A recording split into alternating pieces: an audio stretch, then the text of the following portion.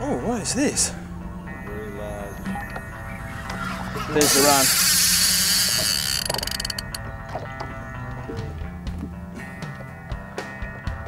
Come on, big fella. Whatever you may be. Right. Yeah, got him turned. Keeping him that way though.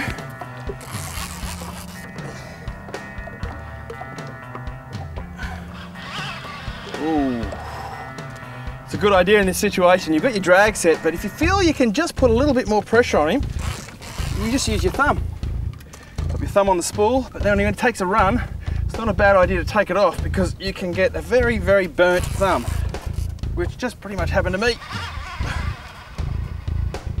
I'm thinking more shark now, but I'm not sure.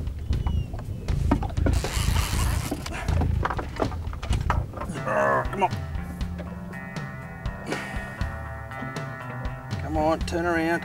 Oh, I can't go any further, otherwise I'm going to bust off. Look at the pressure on that rod, would you?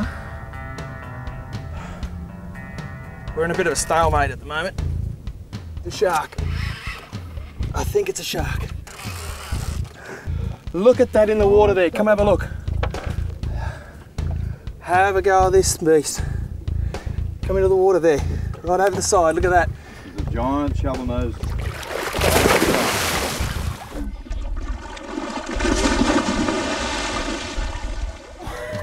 Gary just got a bath. Thanks for your trouble there. Look at him, he's soaked. I have caught one of these before. It was actually 7 foot long. And I think this one's even bigger. Now we know why it feels so heavy. Because they have a shovel nose head, they turn their head against the current or against the pulling power of us, and there's no way. It's so hard to turn them around.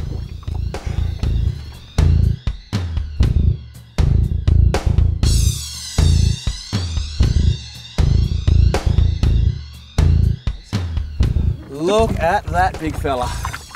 Isn't he magnificent? Look at him. What a beautiful animal. It's all over, and that's a great way to finish a great battle.